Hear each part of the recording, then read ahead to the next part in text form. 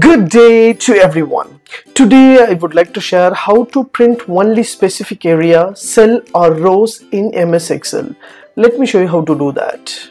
Before that, kindly subscribe HowX channel and click the bell icon to get all kind of notification.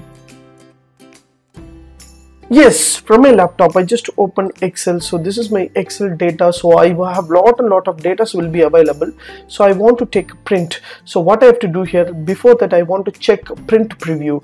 There will be a shortcut key in print preview. So on top you will find a file options. So just click here to print preview. If you don't have this option, just go to this line and just choose print preview option. So once you go to print preview, there will be a print preview available. So that print preview option will be available, so you can check entire documents.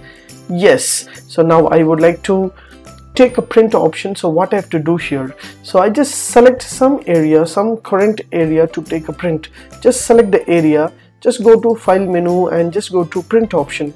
Once you go to print option, just choose here. There will be entire data will be available, so to take a print. So here I want to choose a particular area to print. So I have selected the area. I just select here for the setting option, just go to print selection. Once you get to print selection option, so there will be a selected area only taking print over here.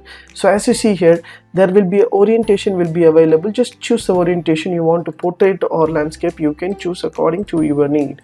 For example, I want a landscape print or portrait print according to my need. I can take a print and I can able to access according to my need. And here there will be a print properties. Which printer you want, you can choose. If I didn't connect any printer, means there will be Adobe PDF option available. If you connect your printer will be in switched on. Your printer name will be displayed over here as your system is connected with your printer means. So that I can select the area I can print. For example, I can select only particular cells or rows. Only 2 cells and 2 rows will to take print means. Just go to print option so that I can select the particular cells and rows option to take a print option. So it is a beautiful option. You can select this only particular area. You want to select print entire workbook means entire workbook will be select to print. And you want to select print active sheet means active sheet will be in print over here. So this is the active sheet, so this will be print according to my needs.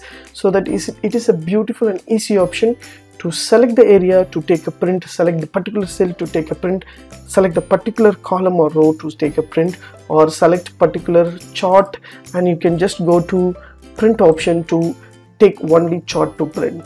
It's a beautiful option from the Excel.